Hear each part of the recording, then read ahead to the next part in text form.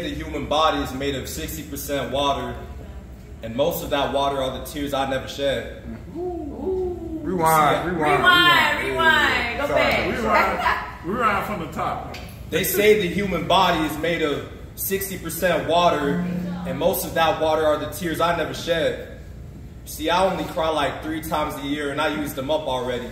So now, I don't have any tears left to cry, because I have too much pride to let my eyes water even when no one is in sight.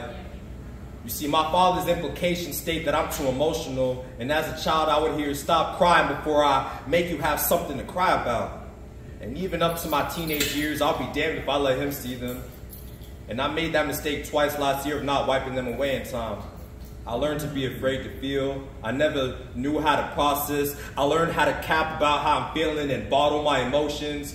Too many times toxic masculinity confused expression of emotion for femininity as if the two are the same. I've seen people have the nerve to call women too emotional, and I'm wishing I had the emotional intelligence of the black woman in my life.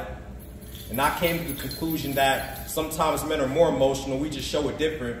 And as a man, all I know are outbursts or to go, As a man, all I know are outbursts or to go silent. I'm taught to be distant when somebody gets too close. I'm taught to keep pushing even when you're being pulled in so many different directions. And the dehumanization of the black mind still occur even after slavery. Only want me to show 3/5 of my humanity and still be enslaved to unhealed trauma in my own mind. And I'd be lying if I said I was free. It's funny how I'd be encouraging therapy for everyone until I realized the one who needed it most was me. But I ain't gonna cry for help. I'd rather whisper or sign language if I knew how. Afraid of the implications of my diagnosis. Already lost family to mental health, and I deal with the fear of it being me next sometimes, while also dealing with the fear of being associated with cowardice for not completing my mission on this earth. So now I spend days wishing I could bring my inner child back to life and tell him that it's okay. Tell him that it's okay to be sad sometimes. And it's all right to be down, but it's not okay to stay there. It's okay, black boy, to feel, and it's okay to cry. But I wish the man I am today